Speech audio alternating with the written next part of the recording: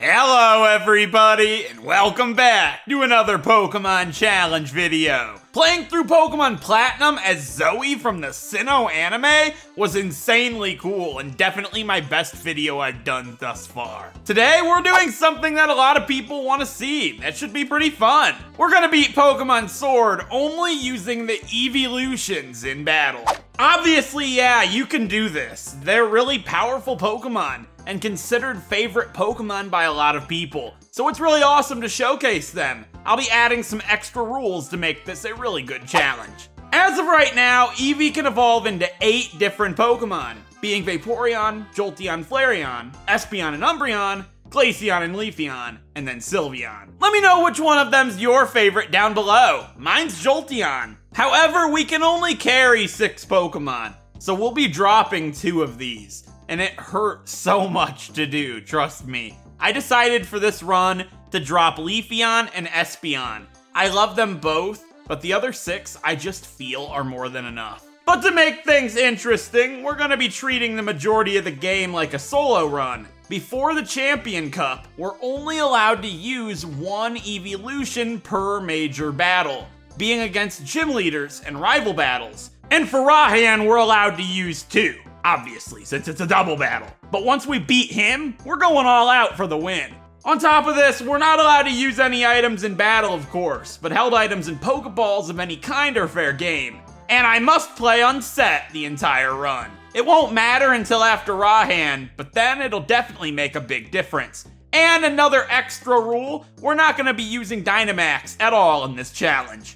As always, if you enjoyed the video, it'd be really awesome if you left a quick like down below, and maybe even a nice comment like these guys. Thank you so much, Giselle, Danketbo, and Blue Thunder. I'm glad you guys are enjoying the challenge videos. With that being said, let's jump into this and beat Pokemon Sword using the Eeveelutions. Mine is Espeon and Leafeon.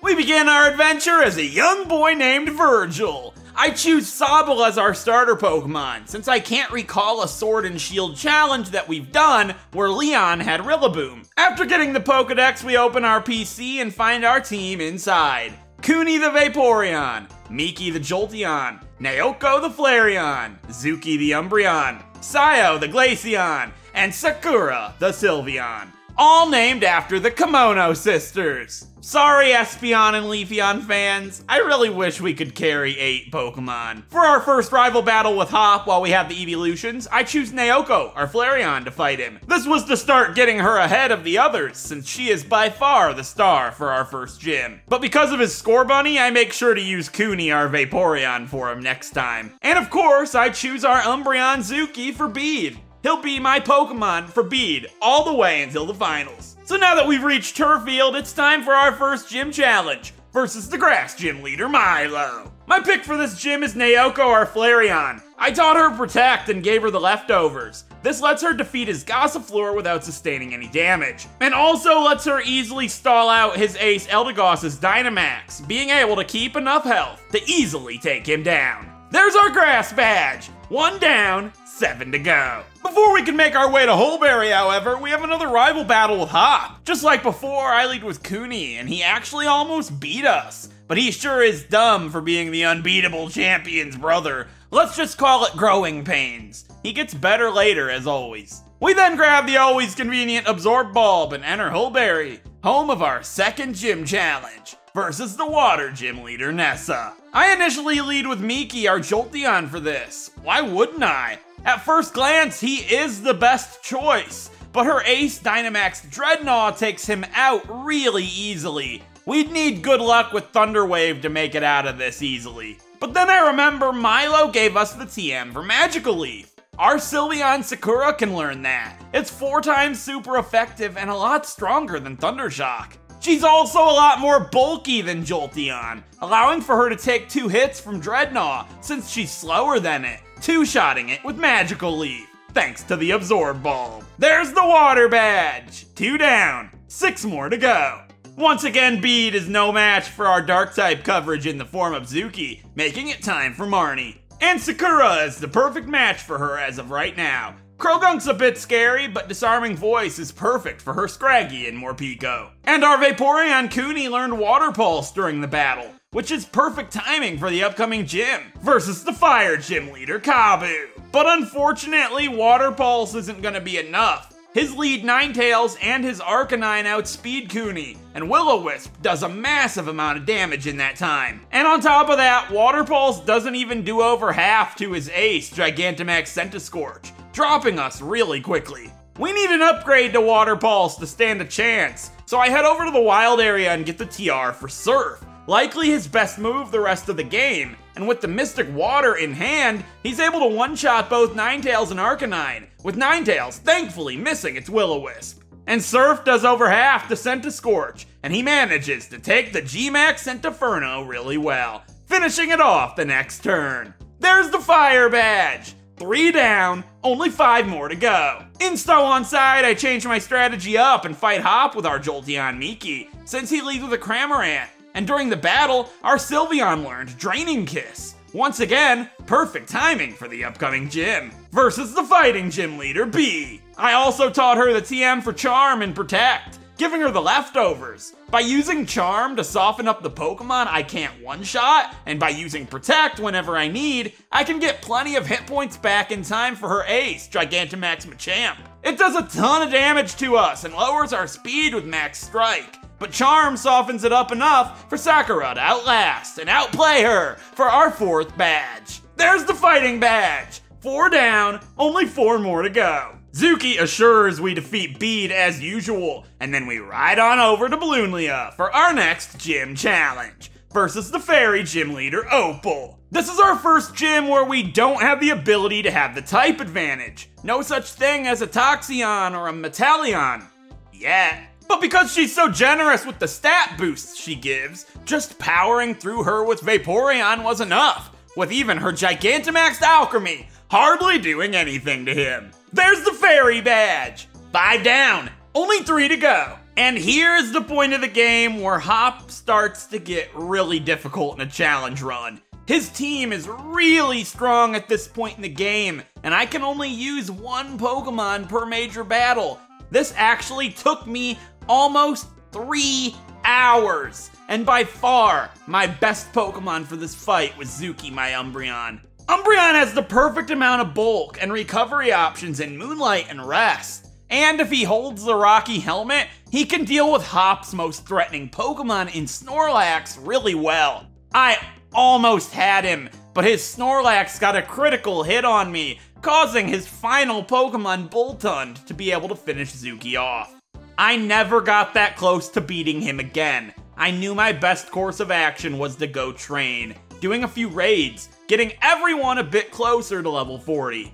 I also got the TR for Dazzling Gleam in this time, which is a great move for our Sylveon Sakura. Eventually Zuki is able to get everything to go just right to finally beat Hop. The few extra levels was what we needed, and of course, the better luck. Making it time for our 6th gym challenge, versus the Rock Gym Leader, Gordy. And this was the perfect break I needed after that horrendous battle with Hop, as Kuni, our Vaporeon, made an absolute fool of Gordy, with him having his shell-smashing Barbaracle use Razor Shell on him. He has Water Absorb Bud. You think a gym leader would know better. That's why your mom's a better gym leader. Hashtag Melanie Gang.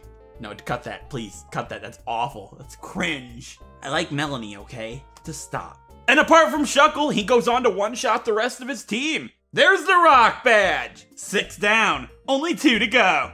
And once again, we have another incredibly difficult battle against Hop. Usually this battle is really hard because of the hail, and since we've never really used Sio or Glaceon, I think now's the time. The issue is his Cinderace. If it hits Pyro Ball, it'll one-shot him without question. But because of his ability Snow Cloak, he's got a pretty good chance to dodge it. This, and I taught him Work Up and Blizzard, so he can ensure a one-shot on it. Eventually, he manages to set up to +6 against his Dubwool and sweep his entire team with Blizzard. Sakura then learns the move Psych Up, and I absolutely love this move, so I put it to use against our next fight with Marnie, even though we probably didn't need to.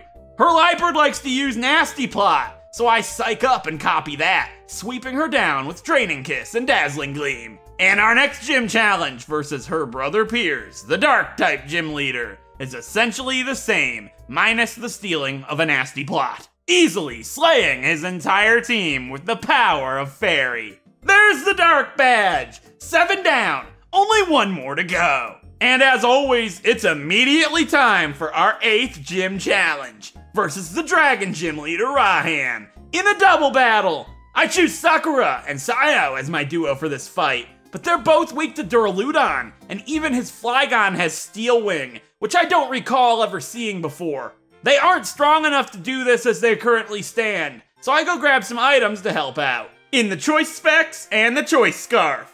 By giving the Choice Scarf to Sakura, she can outspeed and one-shot Flygon, and with the Specs on Sayo, he can deal enough damage to one-shot both Gigalith and Sandaconda with a single Blizzard, with the help from Sakura. And with them both still standing strong, they are easily able to defeat Duraludon, 2 versus 1. There's the Dragon Badge! All 8 gym badges of the Galar region are now ours. It is time to head to Winden! Great work, you 6, working by yourselves for this adventure. But now, it's time to go all out and become the champion. Even with the ability to use everybody unlocked, Sakura is all we needed for Marnie, sweeping her easily with the Choice Specs. But the final match with Hop is a different story. He's as difficult as ever. But shockingly, Kuni, our Vaporeon, is able to defeat all of his Pokemon, except for his final Pokemon in his ace, DYNAMAX Cinderace. And this thing goes on a rampage, stomping our team down, but Naoko is able to come in and finish him off. Time for Oleana. Kuni takes down her Frostlass, Sarina, and Salazzle, but then I need Miki, our Jolteon, for my Lodic. Her ace, Gigantamax Garbodor, easily takes Miki out right after, but Naoko comes in, nuking it with a Flare Blitz. It survives with just a sliver, taking Naoko out with a Max Rockfall, summoning the Sandstorm, in turn, taking itself out.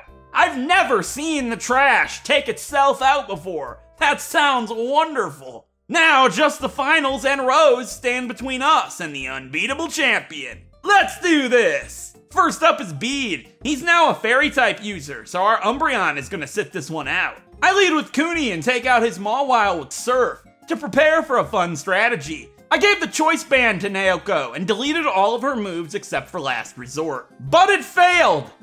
Nice. I didn't realize I needed to have another move to use.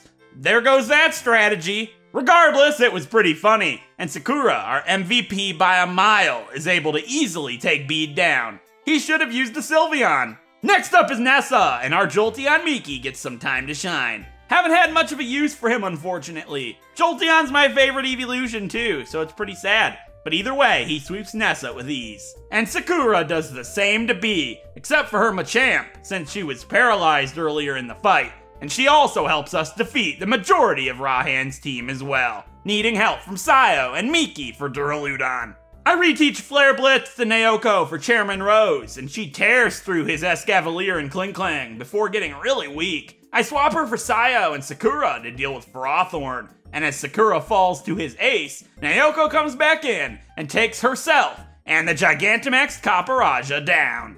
Making it time for the unbeatable champion of the Galar region versus the Eeveelution team with an Espeon and Leafeon somewhere out there cheering us on. I lead with Naoko against his Aegislash, and one Flare Blitz takes it out with ease. Haxorus is next up, and Earthquake takes Naoko out of here quickly. I send in Sakura, and she avoids an Iron Tail, lucky, with Moonblast finishing Haxorus off, and Rhyperior right after. Rillaboom survives, however, and manages to get an Endeavor off, taking Sakura down really low. This causes her to go down to Dragapult, and Sayo, our Glaceon, does as well. I send Zuki, our Umbreon, out to finish the hit on Dragapult, and his final Pokemon, his ace, his pride and joy, Gigantamax Charizard, comes out. Zuki takes a hit, confusing it with Confuse Ray, and goes down the next turn, with Miki, our Jolteon, coming out next. Charizard's faster than him, but hurts itself in confusion, getting blasted by a Discharge. Charizard shrinks back down and hits through confusion, missing Fire Blast, as one final Discharge finishes this unbeatable champion off. There we have it! We just beat Pokemon Sword, only using the Eeveelutions in battle, in Sylveon, Jolteon, Vaporeon, Flareon, Glaceon, and Umbreon. And we have won this game! Wow, this was a lot more difficult than I thought it was going to be.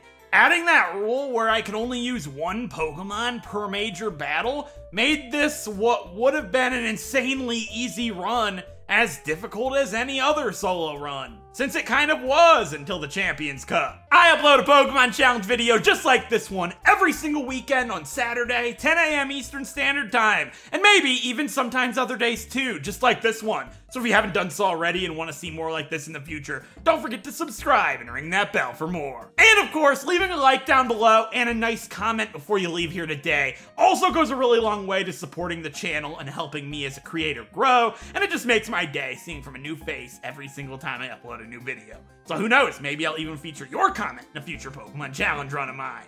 And if you have other Pokemon Challenge suggestions you'd like to see me do, leave those down below as well. I highly recommend checking out the Pokemon Platinum run I just did, where I played through a Zoe from the Sinnoh anime. It's by far the best video I've uploaded to the channel thus far. Or you can just check out the playlist containing them all that I've done so far to pick one out for yourselves. You can find a link to both of those things over here. With that being said, I really do hope you guys enjoyed this challenge run, as always, and hopefully I'll get to see you next time for another Pokemon Challenge run. Until then, hopefully I'll see you guys next time. Thank you so much for watching!